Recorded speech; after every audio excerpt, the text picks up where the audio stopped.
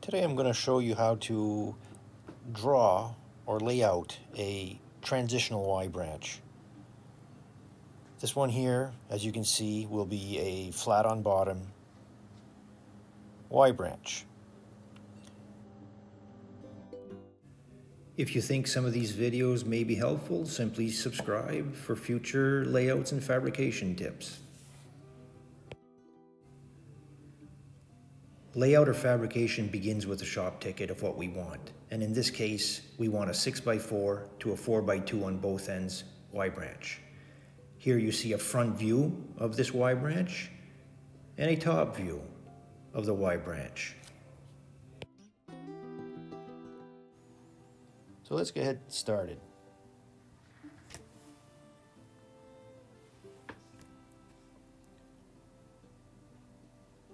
The first thing we're going to need to do is a working view. And in this case, it will be our bottom cheek because it is flat. From your shop ticket, mark 2 inches, then 6 inches, and another 2 inches. That's horizontally. And going up, we know we want a 2-inch throat and a 4-inch opening, which means 6 inches tall.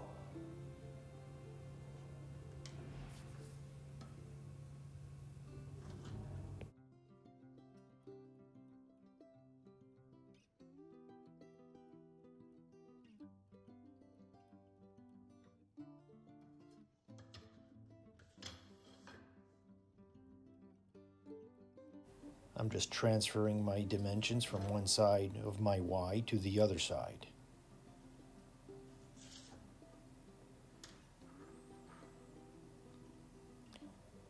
Setting my dividers to 2 inches and strike an arc on both sides.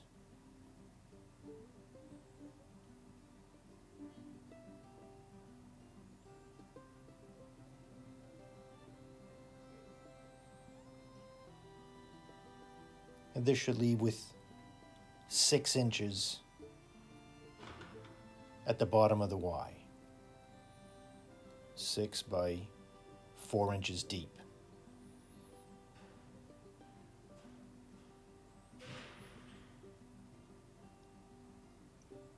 Again, we've said we want a 2-inch throat radius. Now I'm setting my dividers to scribe the heel. And the dividers are now set to 6 inches.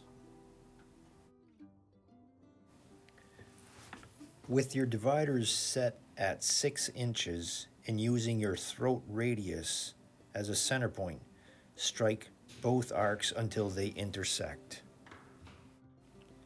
The opening on the right side and left side are 4 by 2 inches in depth. This is a flat on bottom fitting. And for layout, it is good practice to letter AB, BA, because they're both symmetrical on both sides. Here is C, D, CD,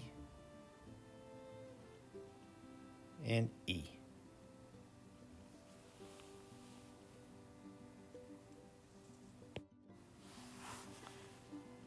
And as a beginner, I would suggest you draw these measurement lines or element lines to later transfer to your true length triangle.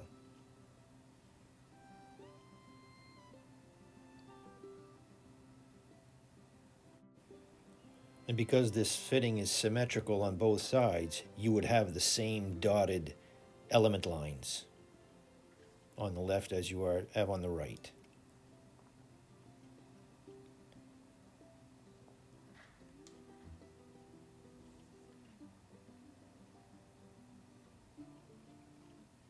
So now I'm going to start building my true length triangle. Start with a vertical line and a horizontal line that must be 90 degrees.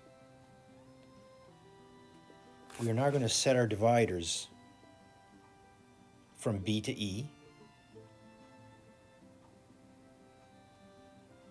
and transfer it to the vertical line. and call it BE.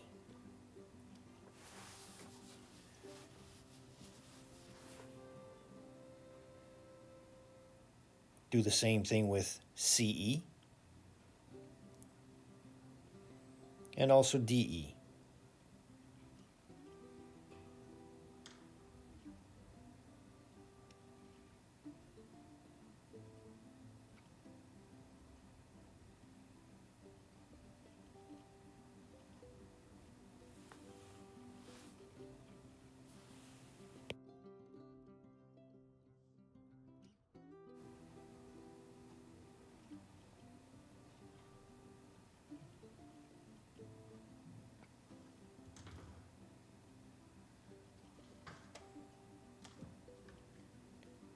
Now I must find point F, and in order to find point F, I'm going to bisect the throat.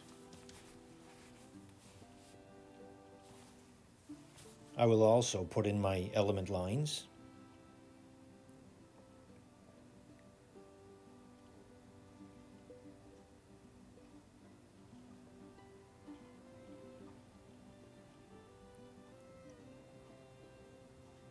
And transfer the element line lengths to the vertical height on my true length triangle.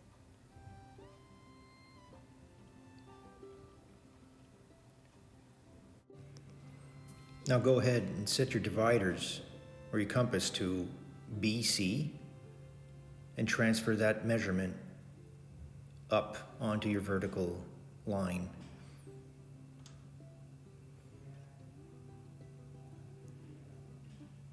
At the same time, do the same thing with BF, and you will note that CF is identical to BF.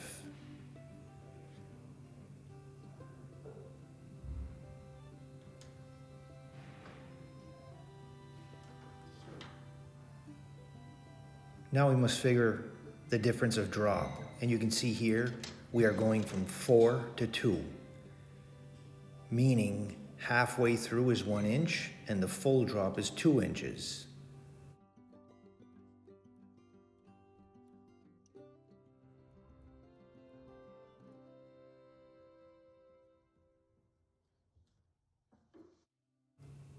Only if you like the video.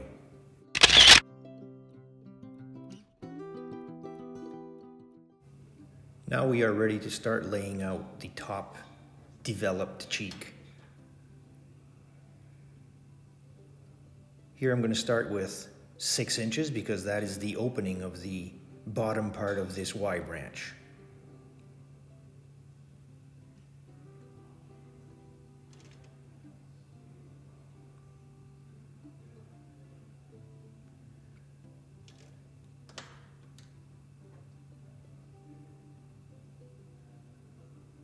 The next thing I want to do is find E. And from B to E, this is a true length line, meaning it does not have to be triangulated. Set your compass to B, strike an arc both sides to establish E.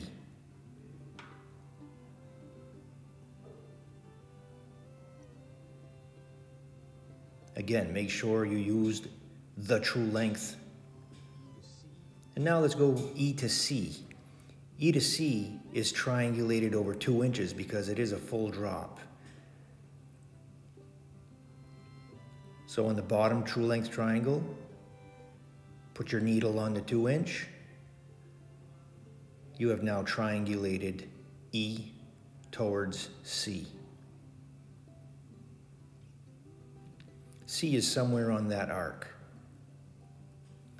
In order to find C, we need to go from B to E. B to C, I'm sorry. B to C is full drop.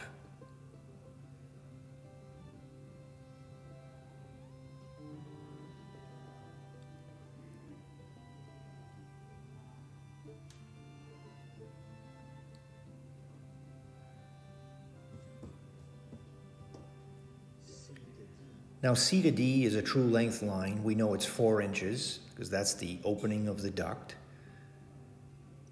And we know where point C is. Therefore, put the needle of your compass on C and strike an arc towards D. This arc equals 4 inches.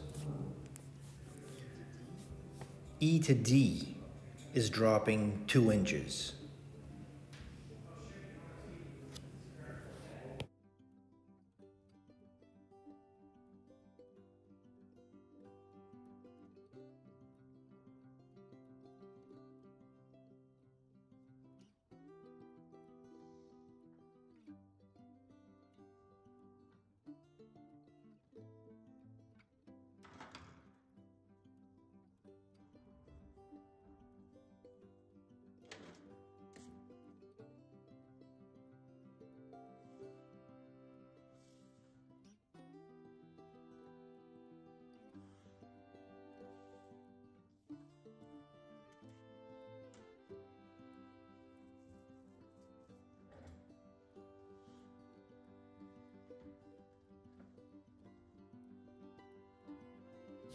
Now let's go ahead and try to scribe the throat on our developed cheek.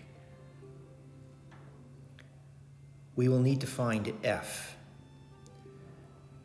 F is done over a half drop.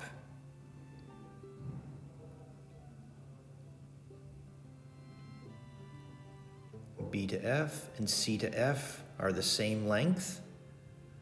So let's do this on both sides because it is the same throat on both sides.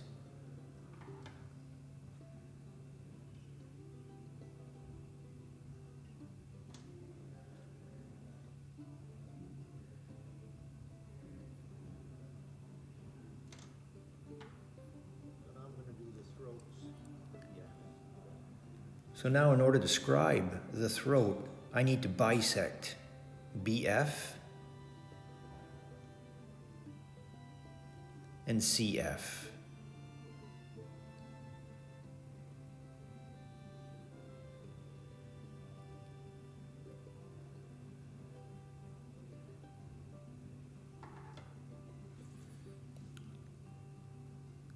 Draw both bisector lines, and where they intersect is going to be the swing radius point for the throat.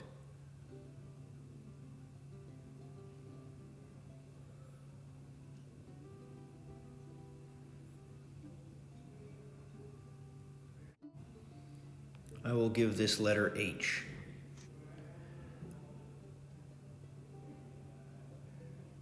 Connect CFB, and with the same radius, CH or BH, using a shortcut method, that is H.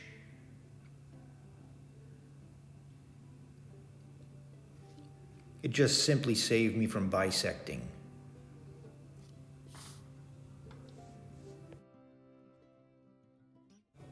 Now that the throats are done, we are going to scribe the heel. To do this, bisect ED. Set your dividers to a little greater than half. Swing an arc at E and swing an arc at D. And then draw a bisector line. This bisector line should come down far enough to intersect with DC. And we will give this intersecting point a name G. Now with your dividers set from G to D or G to E, swing your heel radius.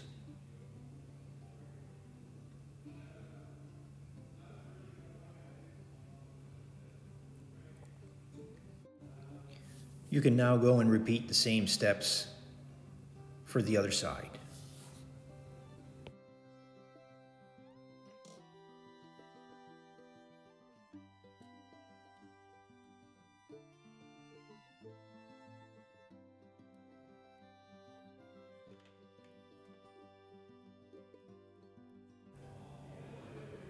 For fabricating or assembling, you will need to bend these two lines, BE and CE.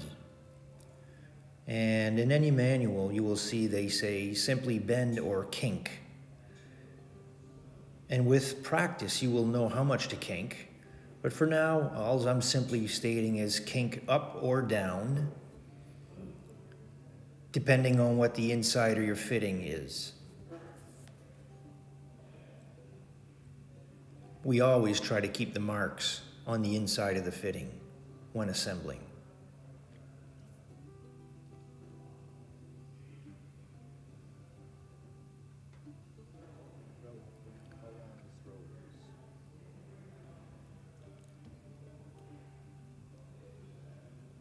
So now let's go and figure out how to lay out the throat. The throat, we know on the working view that we have a 2-inch throat multiplied by 1.57. That will be the length of my throat. The throat will be 3 1/16.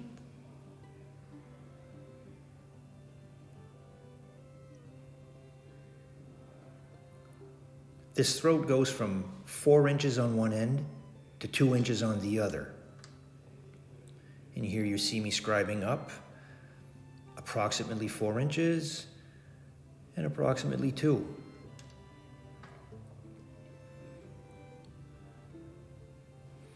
From B to C is my flat on bottom. Mark 4 inches.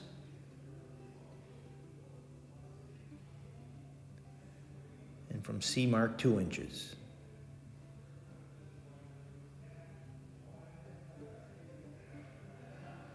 Connect those two dots, and this represents the top part.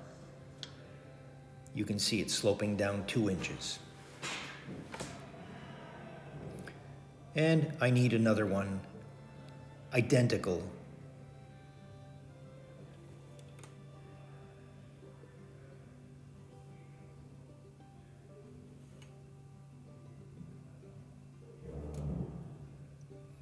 And as for the heel, there are a few methods to figure out the length of the heel. But we need to figure out how long that arc is from E to D. You can either use dividers, a Pee-wee tape, or even math. But for now, I'm going to use my dividers. Here I've set my dividers to 1 inch, and I'm just simply walking it on the line.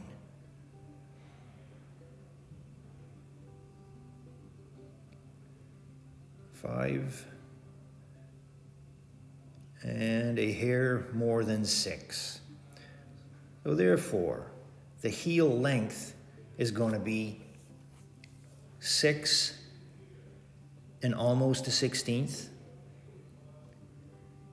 And it also goes from 4 inches on one end to 2 inches on the other.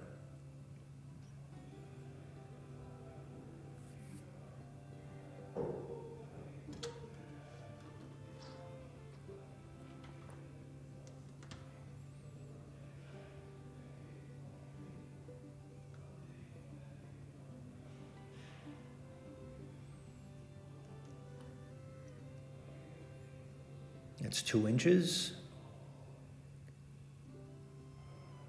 That's 4. As I said, 2 inches on one end, 4 inches on the other is the layout for the heel. And I need to produce another one identical to this one.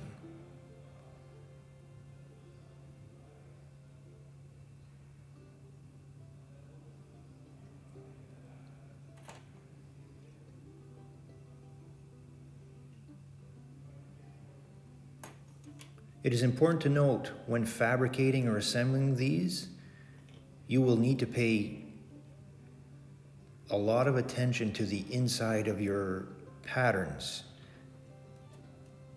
and run them through the lock formers and the brakes in order to assemble it properly.